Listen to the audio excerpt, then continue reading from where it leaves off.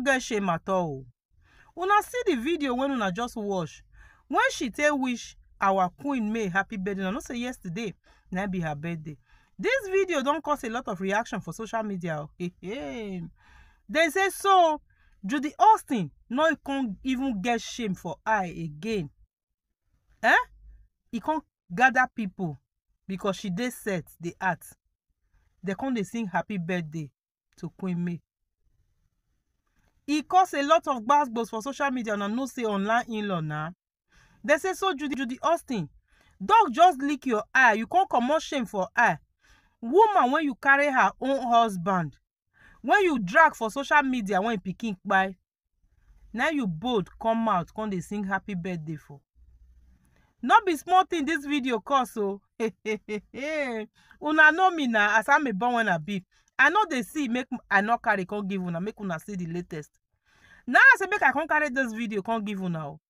Now so some people say they say yes, say she doing well. As it be say Queen May not feel wish her happy birthday when be her own. Queen May don't abandon all of them. Say at least make she still do like say she mature. Oh come who the maturity help? Woman when take my husband, me and that woman no go like fit be friend. Guys, as she do this video, she still post them, tag Queen May for inside. Not be small thing no. This Judy Austin they use all body they find friendship. They use all body they find friendship. Just still see they don't see they drag her. She go comment for Bobrisky post say very beautiful. Bobrisky dressed like girl.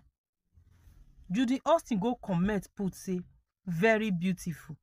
So nobody even want to do friend with you again now. Now you go the comment for Bobrisky post. Because you don't dey alone, you can't dey wish. Man when you born for, his wife when una pursue come for house, you can't dey wish am happy birthday. Judy Austin, your shame they shame me.